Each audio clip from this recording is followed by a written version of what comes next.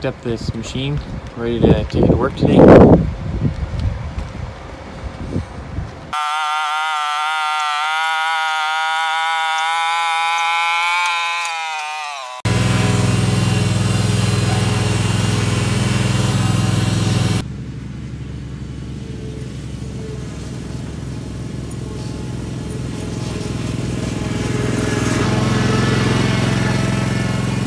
Okay, we're here on the property today.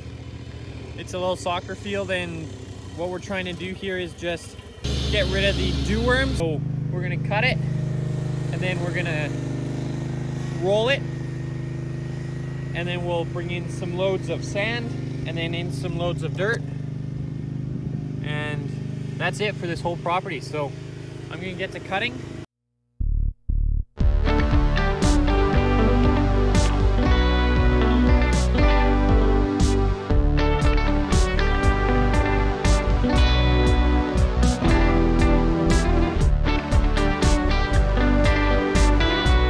Alright, here we are with step one done. Just cut the grass with the lawnmower.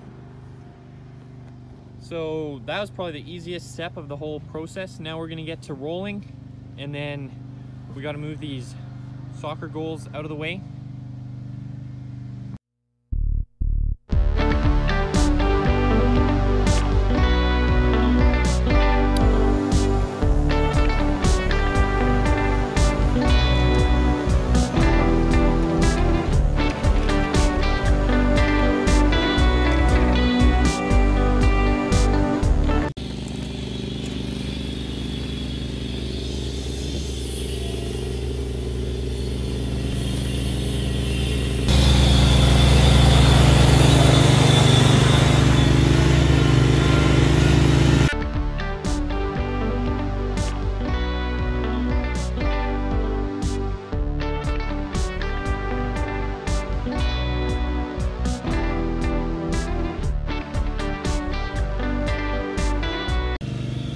Alright, so I'm going to be working on this pole.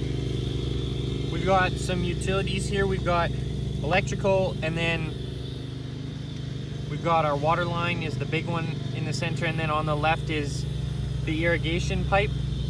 This one's going to be used for a tap. This one's for electrical outlet. And this is just the end of the irrigation. But it's pretty loose. So that post wasn't in there very far, and we want to get it in there deeper so it's pretty solid. So I'm just going to pull these back.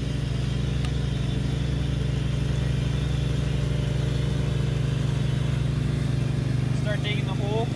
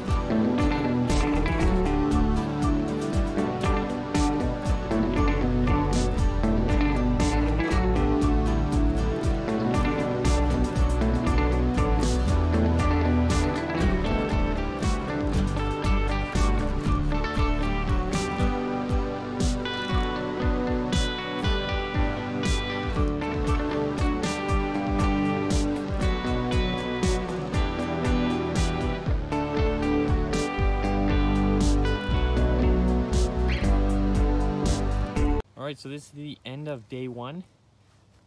Got the tractor there, which we started off with, and then we rolled the whole yard. And it's actually, we could probably leave it like this, so it's flat enough to use as a soccer pitch, but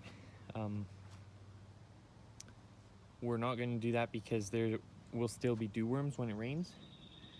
So there's a path right there that comes up, but last season we put in this line here, and you can see it sort of goes all the way and it snakes its way through there and around the corner out to the front, and there's even a fence line back there.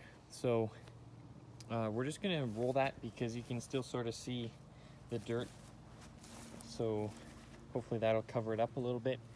And then the rest of the project here, we're gonna run irrigation, some drip heads and some emitters. So we've got the hoses set up here, or the pipes set up here at center field, and then we also run a line across the center to the other side, and I'm putting that post in deeper.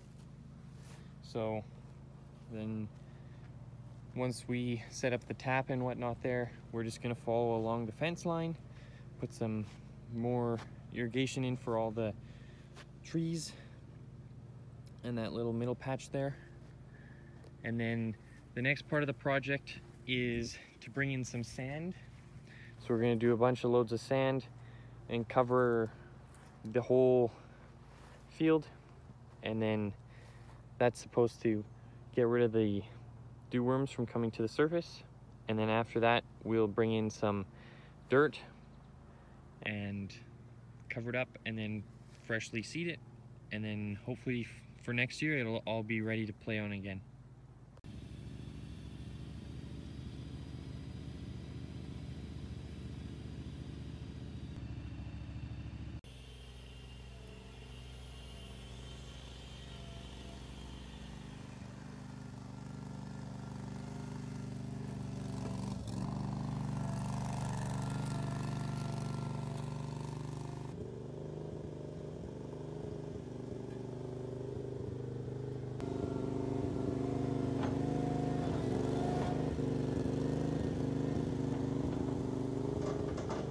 Machine we are using today, it's a Wackernusen RD12, and it's a pretty simple control setup. So on your right you've got your transmission, so that's reverse, that's neutral, that's forward. And then on the right there, or I mean the left, you've got the park brake, and then basically you've got your transmission speed, low, high. That's where you start it.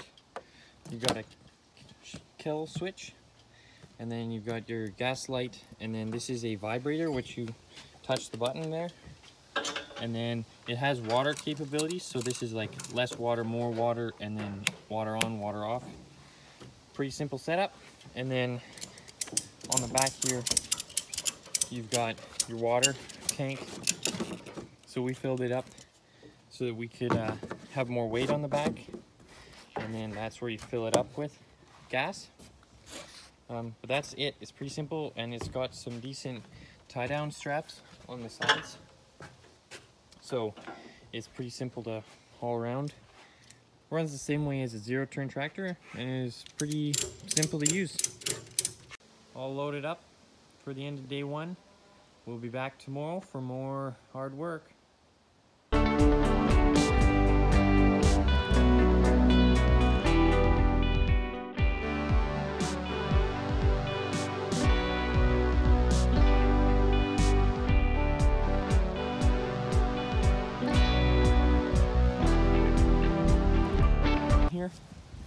I got this top one all in place now. It's looking good, but for doing a single man job and trying to align 3 points, pretty hard. So I just take this as a 3.5 inch screw, and I just set it a little bit below the board so that I'm able to place the board on here, and then I can come in with the nail or the screw and just lift it up and place it right where I want it and pin that in there. And then once that's there, the board is all balanced because of this one. So then do the same thing. And once the nails or screws are in, then I can just go along and fasten the rest.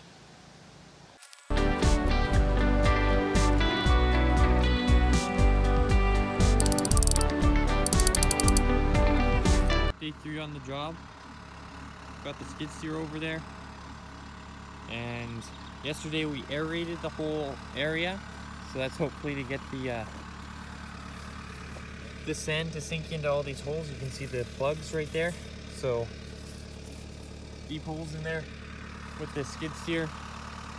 We're just gonna, plan is just to use the sweeper and sweep up most of these plugs here so that it's a smooth ground. And then we've got a load of sand to put in, and there'll be lots of loads of sand. So that's the plan for today with the yard. And then for what I'm doing this irrigation, I dug little trenches yesterday right there all the way along for this one. Just gonna do some drip line. I already put that red connector in there, and then I'm also gonna finish up with this post, and then all the way along the edges there I ran the pipe. You can see it sort of squiggling along the fence. So today I'm probably gonna attach that with a bunch of clamps that we got, and then do a few tees and just sort of work my way around. But this is how I'm starting out. All right, so for my process here, I've uncovered the pipe on the right, and then I dig a little trench. I've already dug the other side out.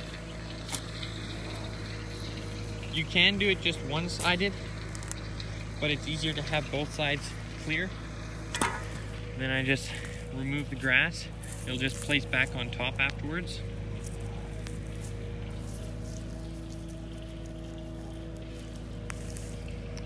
That's good. The line now can come out from the pipe there.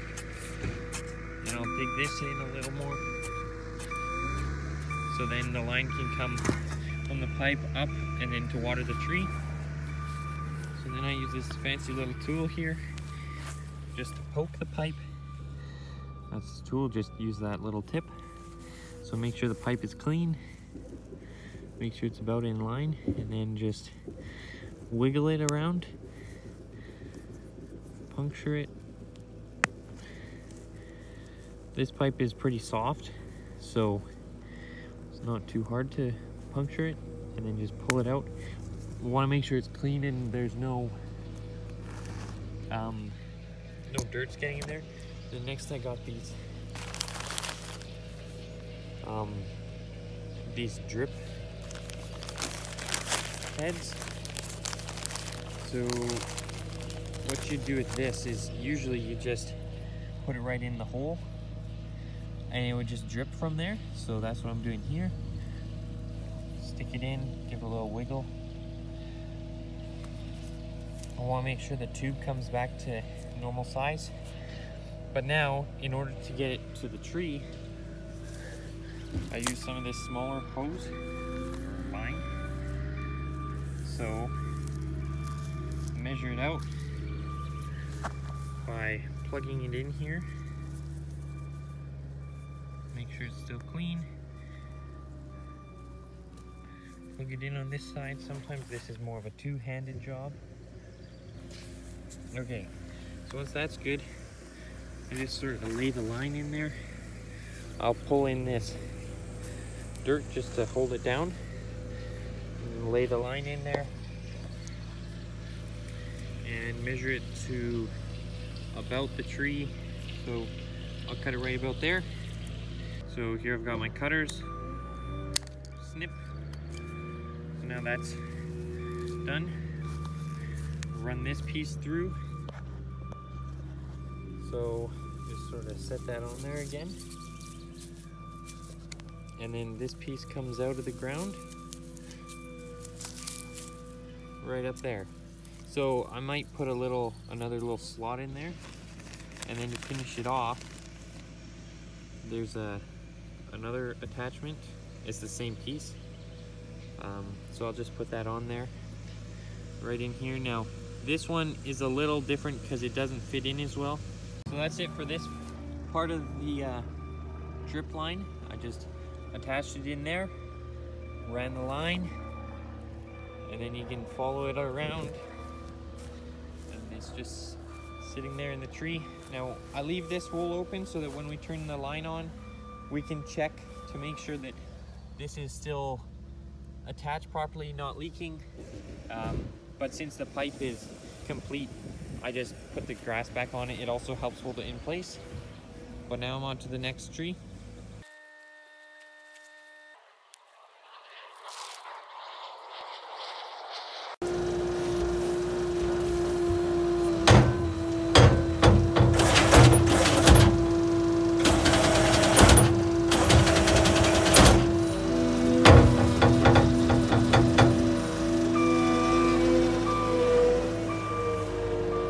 So the next project I'm working on here is hanging this irrigation pipe. So this one's doubled up, but all it is I just use this hose clamp here, open it up, and just screw it right in. Pretty simple. We're trying to keep the labeling up so you can see the little white marks. So we're trying to keep that up to make sure that the pipe is decently straight. The reason we want it straight is so that it doesn't want to bend out of alignment like when it heats up. So you can see here it's still wobbly, so we're going to come back afterwards and probably put 2 more clamps in between. But right now we just put a clamp at each of the trees. So there's one there for that tree, and then the one there that I was showing you for this tree. And we just went along and did that. And the reason we did that is so that when we put a spray head, a little nozzle, stick it in there, and it can spray out into the tree. So I just went through a bag of 15 to do all these trees along this side. And then I got some more. This is all I'm using. It's a 2-inch decking screws, and they're brown. I like them better than the green ones. And then just the hose clamps. All I seem to have to do is just open them up a little bit. So there you go, open them up. It's more flat, but in the end it seems to grab pretty decently. And then, yeah, we want a little bit of slack on it so that it can move and expand and contract. Going around this corner where I'm starting here now, I'm just going to pin it to the corner there and then just start along. Now there aren't some trees in the middle where that hole is dug, but I'm still going to put them in because we got to run a pipe underground with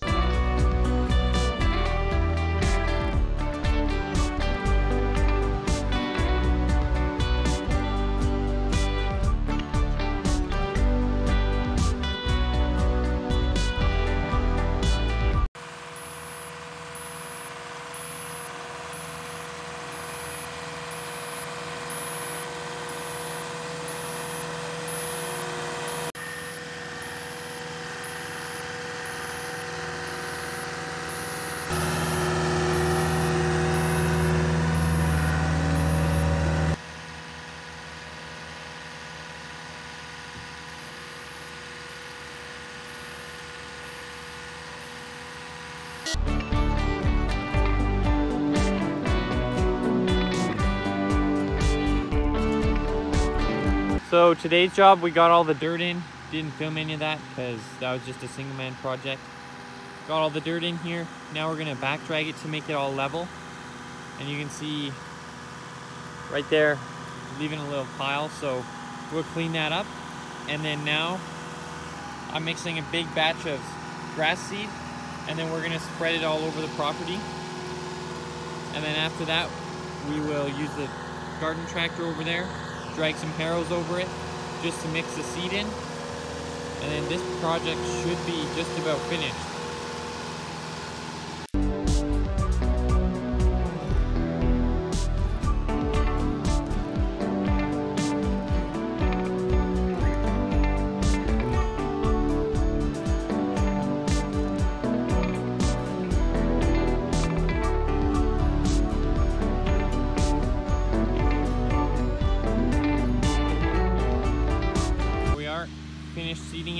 direction.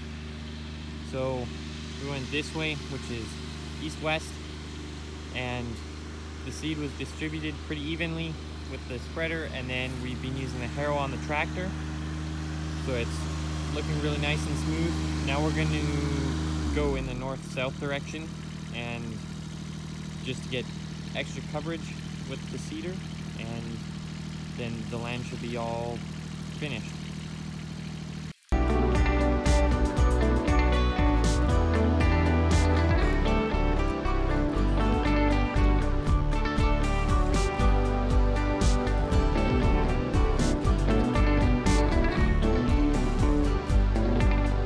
So I finished a north-south pass with the seeder. Still got a little bit of grass seed left in case I find a spot I need to put some more seed on, and then now it's time for the harrows.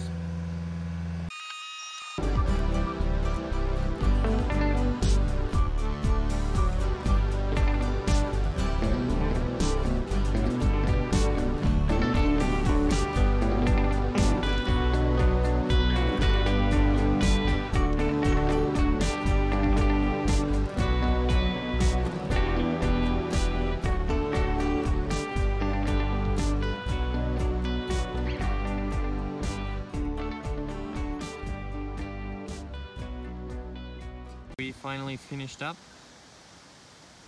and started to water the dirt and the grass seed. Got a little timer system set up with the irrigation. Also went along and trimmed in between all the trees, so it's looking a lot better. This is the end of the project. The homeowner is now going to take care of the watering himself.